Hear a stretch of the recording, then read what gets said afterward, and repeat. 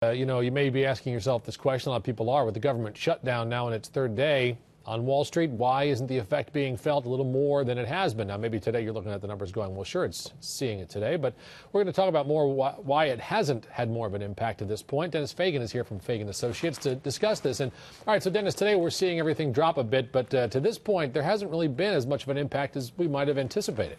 Yeah, good afternoon, Jay. I think most investors expect the government to act somewhat dysfunctionally and irrationally, and you heard Warren Buffett say that this morning. So when a day or two goes by, investors expect not a lot of deal making and the like. So, but with President Obama turning up the rhetoric in Maryland this morning, accusing John Boehner and the Republicans of shutting down the government, I think Wall Street's getting a little bit more concerned.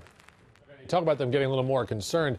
Here we are in the third day now, and as we go forward into the fourth quarter, seeing this not be resolved, I would imagine, as you said, a lot of people expect the government to not operate as well as it should sometimes, so we don't see the immediate impact. Do you think the longer it goes, the more impact it may have?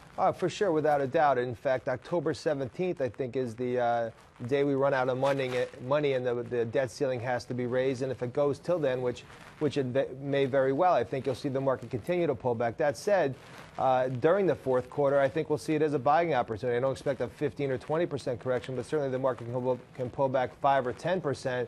But I think investors will have a little bit of cash on the sideline, wait till that happens, 5 to 10%, and then put some money to work, because ultimately, as the market pulls back, both Republicans and Democrats will feel some pressure to come to a consensus. Of course, we certainly hope they already feel pressure and aren't going to wait for that sort of a thing to happen.